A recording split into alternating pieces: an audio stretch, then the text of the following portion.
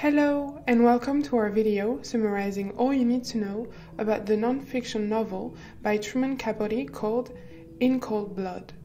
My name is Sarah and today I'm going to give you an overview of the book, a summary of its chapters, an analysis of characters, and a quick biography of the author. This video is really useful, especially if you are studying the book as part of your English literature course or exam, as I'll get into the details you need to know to get top marks. So let's get started. So In Cold Blood is a non-fiction novel by the American writer Truman Capote, published originally as a 4-part series in the New Yorker magazine in 1965 and in book form in 1966.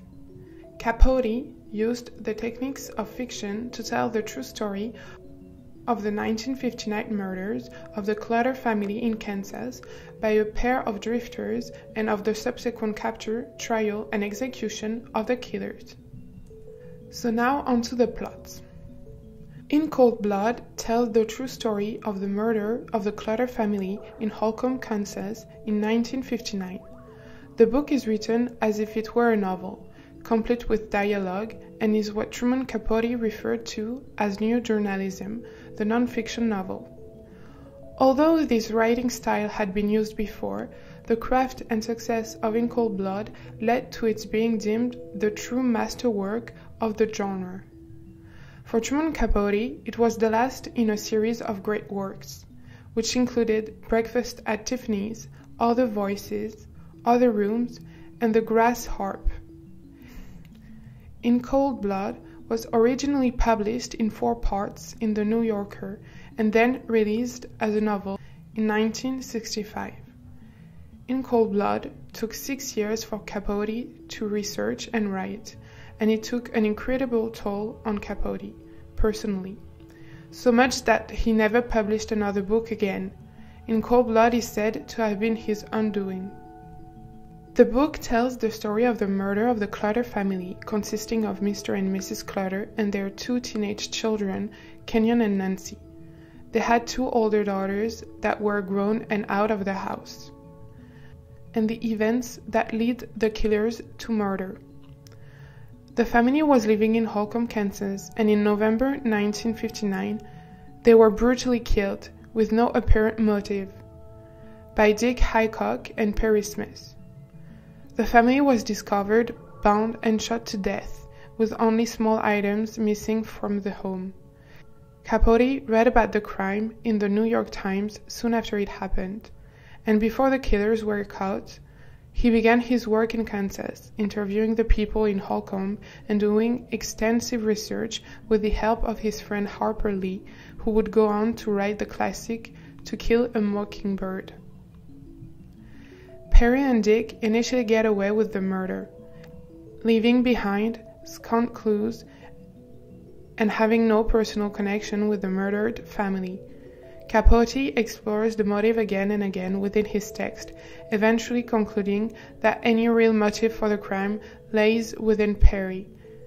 His feelings of inadequacy, his ambiguous sexuality, and his anger at the world and at his family because of his bad childhood. Dick plays the role of true outlaw, but the impact of the killings weighs heavily on him, and his own role in the murders remains unexplained and unclear. The townspeople of Holcomb and other friends of the Clutters are deeply affected by the murders. This includes Nancy's best friend, Sue, and Nancy's boyfriend, Bobby. The townspeople perceived the Clutters as the family least likely in the world to be murdered. Unable to conceive that the killers were strangers, many of them become suspicious of everyone and anxious about their own safety in the company of the neighbors. The man who heads the murder investigation, Al Dewey, becomes obsessed with both the murderers and the Clutter family. His need to find the killers becomes his driving force in life. While the anxiety in Holcomb grows, the killers move on with their lives. The book follows Perry and Dick to Mexico and back, and incredibly, it seems that they might never be found out and brought to justice. Ultimately, a living witness who can tie the two men to the Clutters, footprints at the crime scene, and the possession of a pair of binoculars and a radio from the Clutter home become the pair's undoing. They are arrested and both confess to their part in the crime. They are tried for murder and convicted. After many years on death row, both men are hanged. During their time on death row, Perry slowly reveals his personal thoughts, his ambitions, and the motives that contributed to his life choices, including the fateful night he and Dick entered the Clutter home. So now on to a detailed summary. Chapter 1. The Clutter family is introduced on November 15, 1959, the day they were murdered, through the eyewitness accounts of friends and neighbors who spent time with them before the Clutters met their fates. They are a tight-knit, all-American family unit. Herb Clutter spends his day running the ranch, supervising his employees. He's a good employer, offering decent wages and personal help to anyone who works for him. His one rule is that he will not employ anyone who drinks or keeps alcohol. His daughter Nancy is a thriving, popular, attractive, and kind teenage girl who dreams of moving to New York and attending college. Nancy is described as the town darling.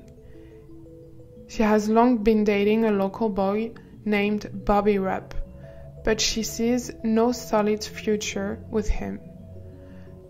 Herb's wife and the mother of their children, Bonnie Clutter, suffers severe bouts with postpartum depression after the birth of her 4 children.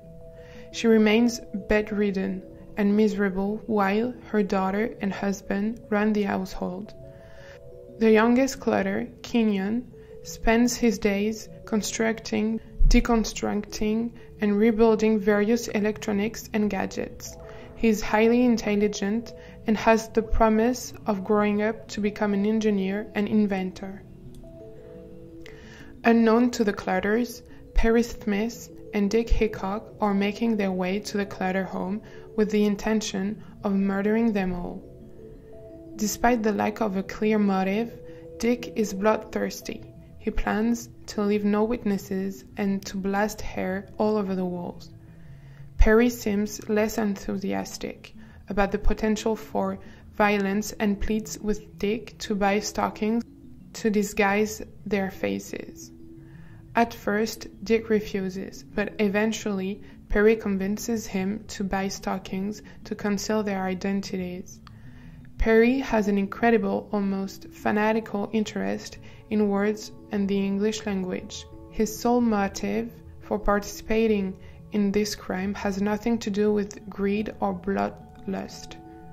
All Perry wants is to stay with Dick long enough to reunite with his friend Willie J., a former prison mate and the focus of all of Perry's affection and actions. Meanwhile, Dick is fascinated by a story Perry once told him in which Perry beat a man to death with a bicycle chain. Dick wants to see if Perry is indeed a true killer. After Dick and Perry murder the Clutters and the bodies are discovered, Perry and Dick are exhausted. Perry sleeps in his hotel room, while Dick returns to the home of his parents, where he eats, watches basketball, and eventually falls asleep on the couch. On to Chapter 2. Herbert Clutter's 3 closest friends arrive at the Clutter home after the bodies have been removed and the police finish their initial investigation.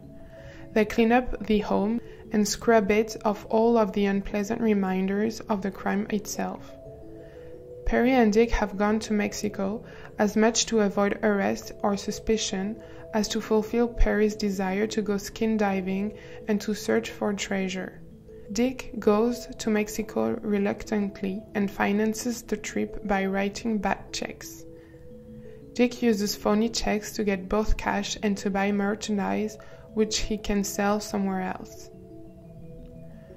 Back in Holcomb, the murders have an epic impact on the town.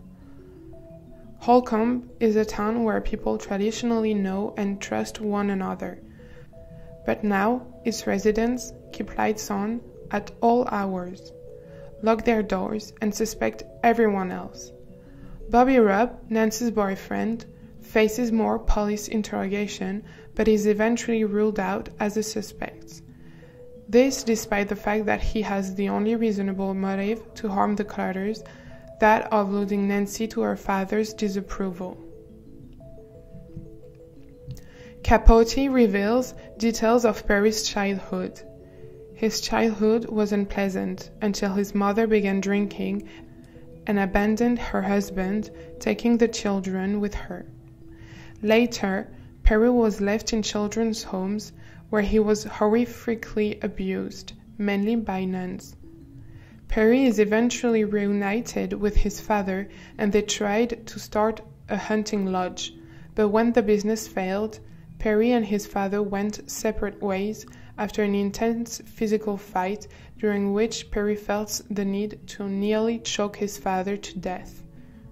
Perry's sister and brother both committed suicide, while a second sister established a good life for herself with a husband and children.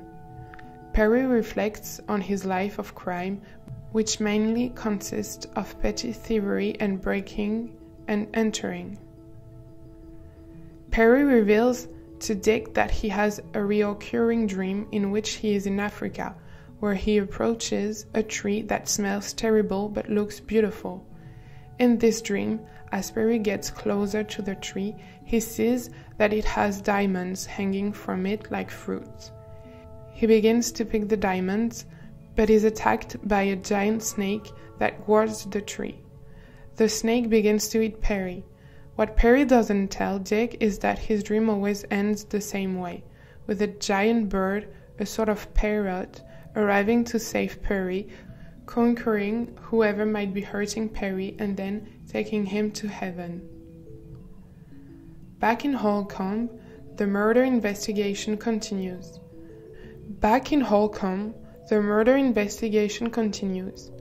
Police discover a gold wristwatch tucked into Nancy's shoe, indicating that she heard the intruders and attempted to hide her valuables before they find her.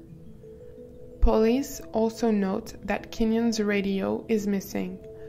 Robbery was quickly disregarded as a motive for the crime, as Herb Clutter was infamous for having no cash on hand. But when locals hear that Kenyon's radio is gone, the townspeople presume that robbery was the motive after all. Capote makes it clear that Dick and Perry have possession of both Kenyon's radio and Herb Clutter's binoculars.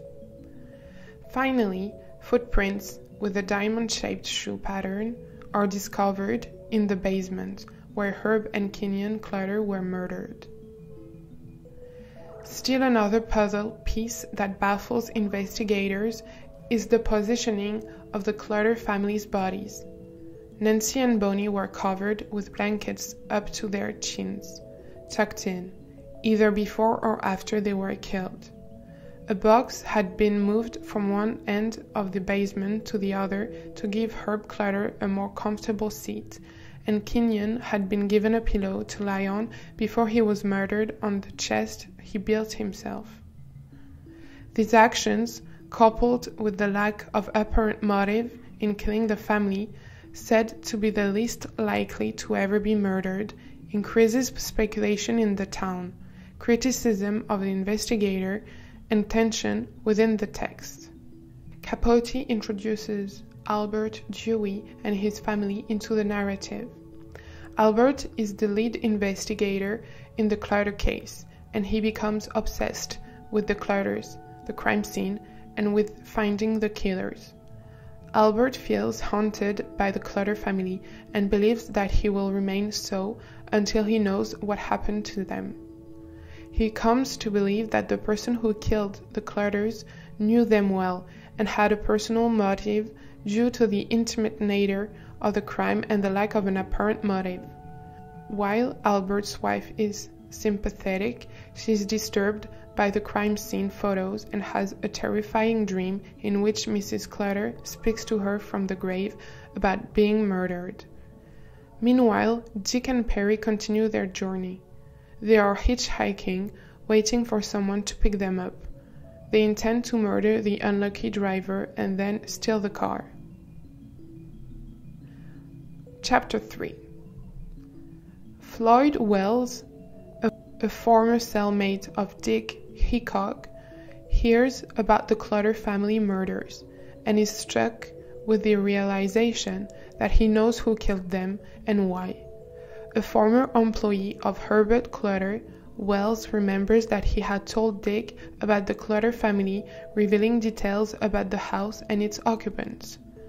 Wells realized that Dick believed, based on Wells' account of his own employment there, that there would be a safe in the office. While Capote revealed the identity of the killers, at the very beginning of the novel, he kept both a motive and any connection between the murderers and the Clutters to himself. Sometimes, Capote's writing suggested that even the killers themselves didn't know why they chose this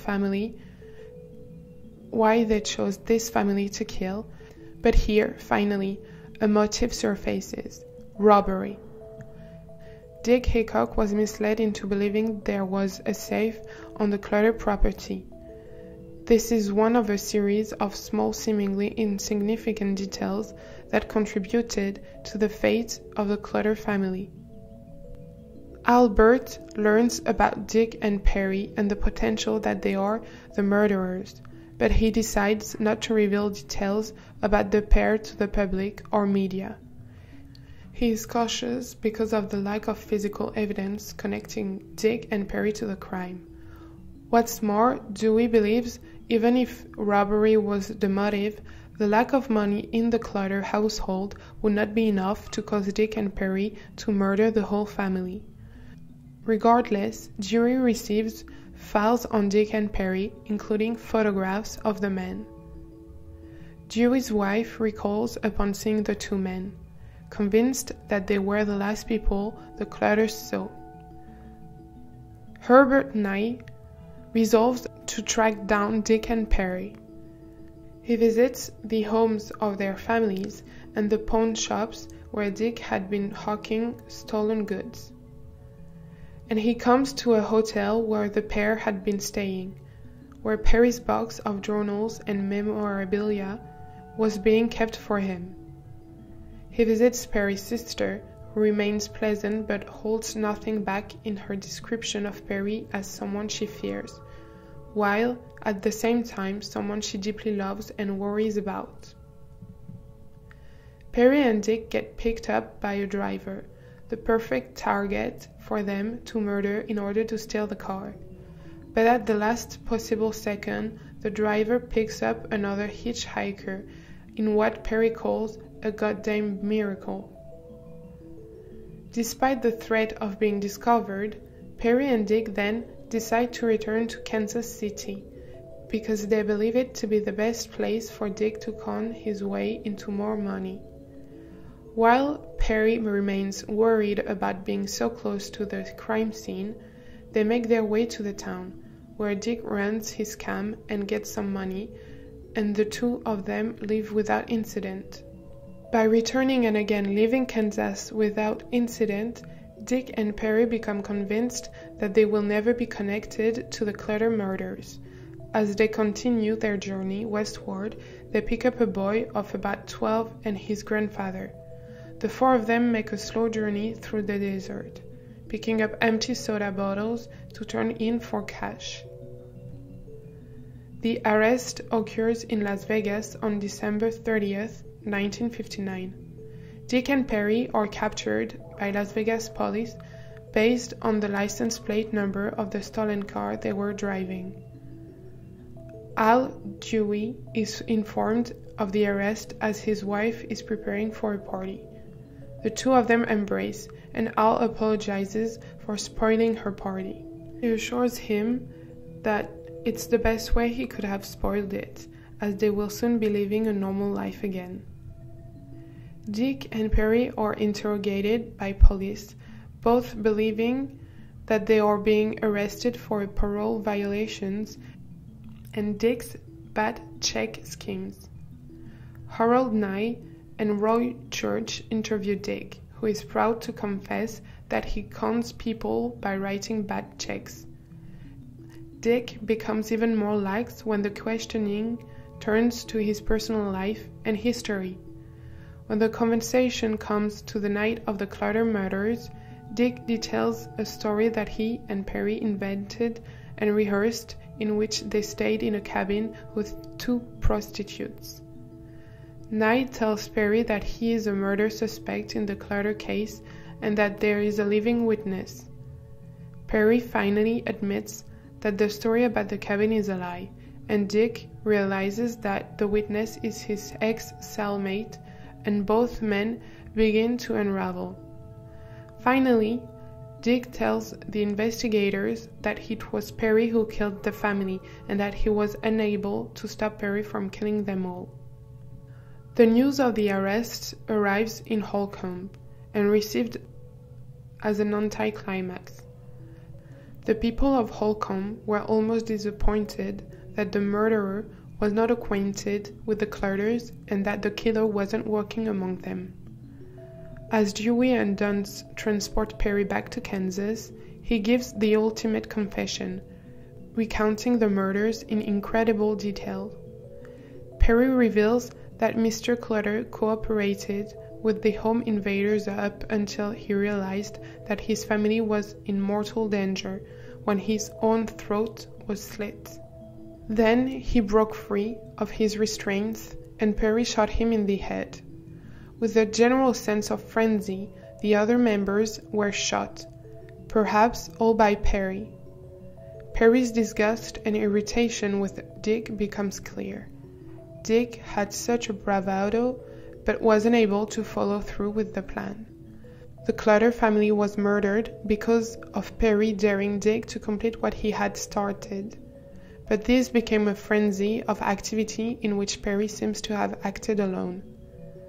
There is a question of whether or not Dick actually killed Nancy or Mrs. Clutter, but it remains unanswered. Chapter 4. Dick and Perry are incarcerated and await trial. Dick is put into the county jail, but in order to keep the two separated, Perry is put into a cell usually reserved for women at the home of the undersheriff, Wendell Mayer, and his wife. Perry befriends the couple who treat him well, and he acquires the trust and affection of a wild squirrel that lives just outside the window. When asked to sign his statement, Perry asked that it be changed to reflect that he now asserts as the truth, that he killed the entire family and that Dick did not kill Mrs. Clutter or Nancy.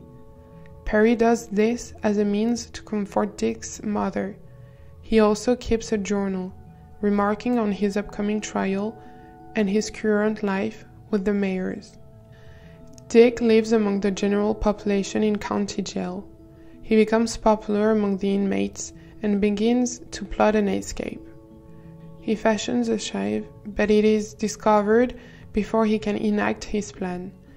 Perry also begins to think about escaping, and he writes a note to the 2 young boys who have been watching his cell, asking for a hacksaw. After he writes the note, Perry never sees the boys again, and he begins to wonder if they ever existed. Perry also considers suicide by using the light bulb in his cell to cut his wrist. In a dream, in which he succeeds in killing himself, he is visited again by the yellow bird. The trial arrives and Perry and Dick's sanity is called into question. The first doctors who examine Perry conclude that he is now, and was at the time of the murders, sane by the legal definition. Further details regarding the behavior of the 2 men following the murder are recounted.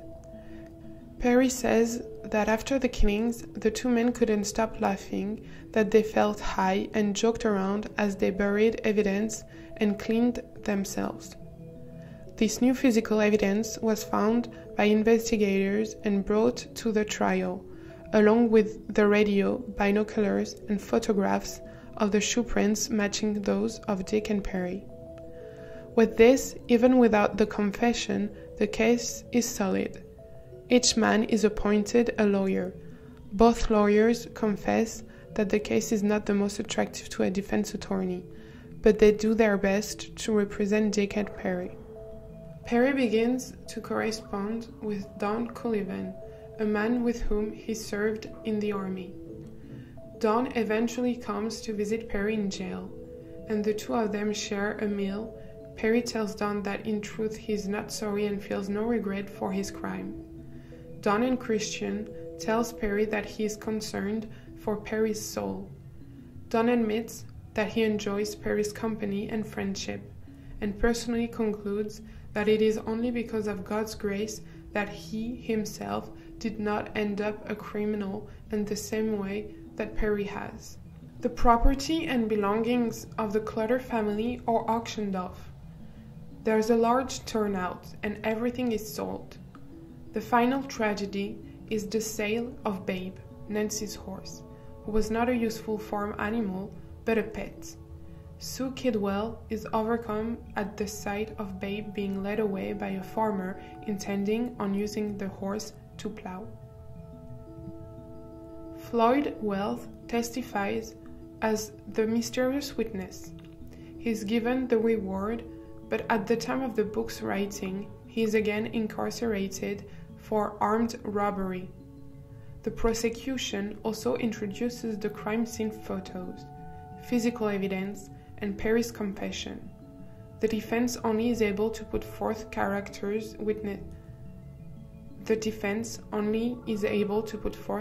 witnesses and makes closing arguments, more against the death penalty than for the innocence of the murderers. But both Dick and Perry are found guilty and sentenced to death. Mrs. Mayer grieves after the verdict. She's joined in her grief by the squirrel that will not take food from her but continues to wait for Perry. The two men arrive at death row, where they are to stay for a total of 5 years. During this time, Dick and Perry live with other prisoners who are on death row. The inmates are all within speaking distance to each other, but their cells line up so they cannot see one another. Perry attempts to starve himself to death, though his motivation may have been to be declared legally insane. The other occupants of death row are introduced. Among them is Lowell Lee Andrews, a large and highly intelligent young man who killed his entire family and feels no guilt or grief. Eventually, young soldiers George Ronald York and James Douglas Latham arrive on death row. These two men are good-looking and pleasant, despite having gone on a multi-state killing spree because of their belief that the world has become hateful. The title of the chapter is revealed. On death row, the term used for those who have gone to the gallows and been executed is gone to the corner. Dick finds an attorney to appeal his conviction based on what he considers his lack of a fair trial. He is ultimately unsuccessful. Andrews is put to death on November 30th, 1962. Dick and Perry are put to death on April 14th, 1965. Al Dewey attends the execution and feels deep, true empathy for Perry and his last minutes. Dewey sees Perry as a child. The final scene of the book jumps ahead and finds Susan Kidwell and Al Dewey meeting one another in a graveyard. Susan is attending college and living in New York, just as she and Nancy had planned. The book ends optimistically, looking ahead to the future and with a feeling that Susan and Al are moving on with life. and with the feeling that Susan and Al are moving on with life. So let's study the characters. Herbert William Clutter, the head of the Clutter family. He's 48 and owns a ranch. He provides well for his family and employs several ranch hands. He's a hard worker, a generous employer, a strict but fair father, and a faithful husband to his bedridden wife. He's a college graduate, having a degree in agriculture from Kansas State University, and a self-made man. He is the embodiment of the American dream and the pinnacle of respect. Bonnie Clutter, wife of Herbert, mother of 4, and bedridden with severe depression since the birth of her youngest, Bonnie. She's fragile, affectionate, and deeply ashamed of her condition. She's always cold, even in the summer, and her room is always heated. She collects miniature things and once studied to become a nurse. In the opening of the book, she has recently been given a silver of hope for recovery by a doctor who suggested her condition may be the result of a pinched nerve. Nancy Clutter, daughter of Bonnie and Herbert Clutter and described as the town darling. Nancy is smart and beautiful, and she is involved in the community. She is the class president, a leader of the 4-H program, a musician, and an excellent student. She is generous and kind to her friends and neighbors. Kenyon Clutter, the youngest of the Clutter children at 15. Kenyon is a loner. He has one friend, who he no longer sees often because the friend has recently taken a girlfriend. Kenyon is highly intelligent and likes to build and modify electronic gadgets and other machines. Perry Smith, one of the 2 murderers of the Clutter family. He grew up under difficult circumstances. He was abandoned by his family and severely abused by nuns and other caregivers. He has a recurring dream about a large bird that saves him from bullies, abusers, and anyone who might cause him harm. Perry is described as a small man, but very muscular in his upper arms and chest. His feet and legs, however, are small and delicate. This is one of Perry's many contradictions. He never passed the 3rd grade, but as an adult, he has an incredible thirst for knowledge, vocabulary, and literature.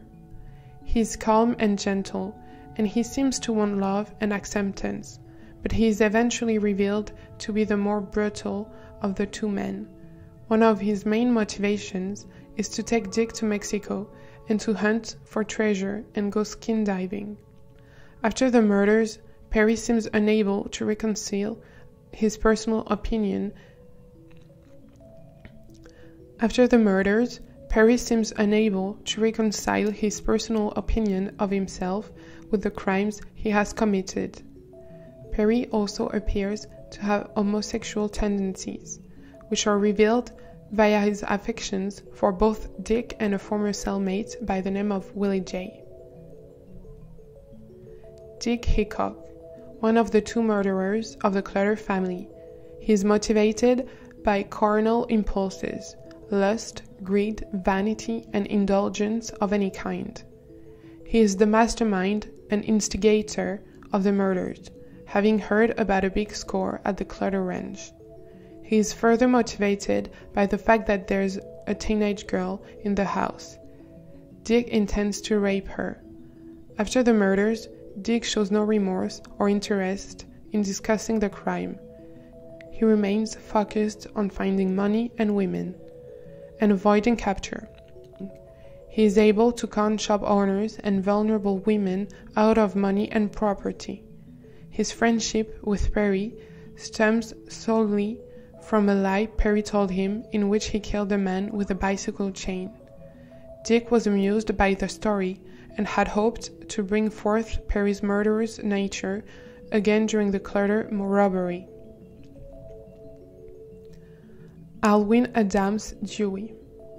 Head of the Clutter murder investigation, he had been a sheriff of Finney County and a special agent of the FBI.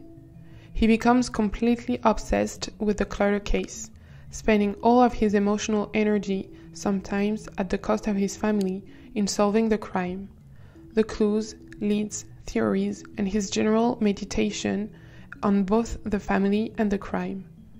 He admits to be haunted by the crime, and he intends to continue his investigation until he finally understands why the Clutters were murdered. His motivation becomes the narrative, and the reader finds it equally imperative to continue reading to discover finally what actually happened. Willie J., a friend of Perry's from a previous incarceration. Perry's desire for a relationship like the one he had with Willie J. leads him to begin his journey with Dick.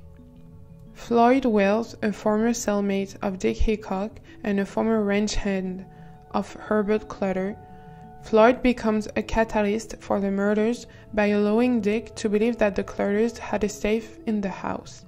The murders take place 10 years after Dick and Floyd share a cell, but Wells becomes the only person who can tie the murders to Dick and Perry.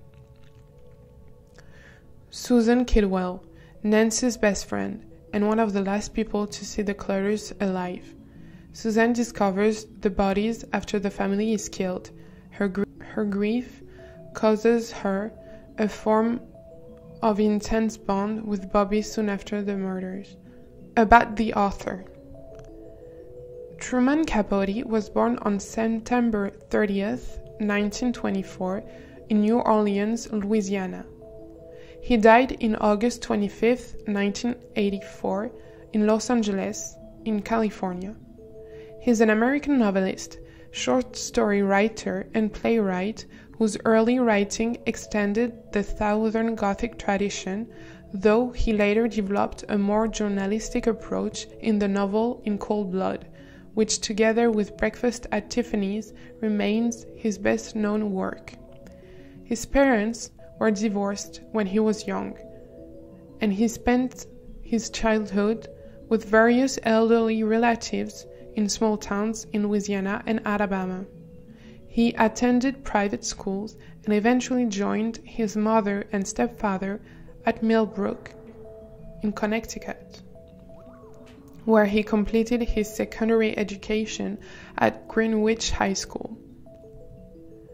Capote drew on his childhood experiences for many of his early works of fiction.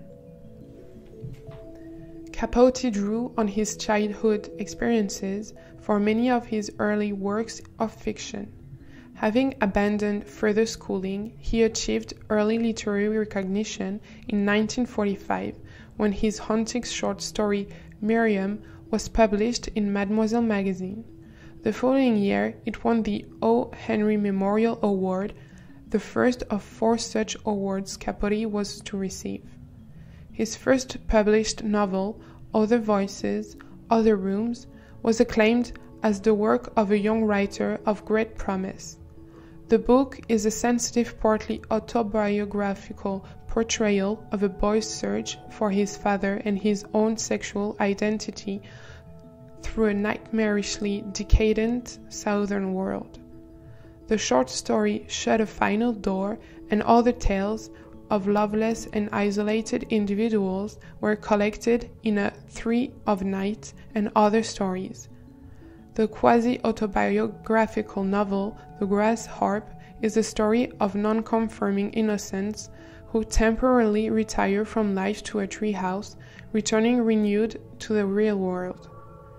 One of Capote's most popular works, Breakfast at Tiffany's, is a novella about Holly Golightly, a young few cafe society girl. It was first published in Esquire magazine in 1958 and then as a book with several other stories. So that's all for this video. If you found it useful, give it a thumbs up and do subscribe to our channel where we offer free materials that you can use as part of your studies to really get a better grasp of specific areas you might find challenging. Make sure to visit our website where you'll find useful revision guides, model answers, and tools to get top marks. Thank you for listening.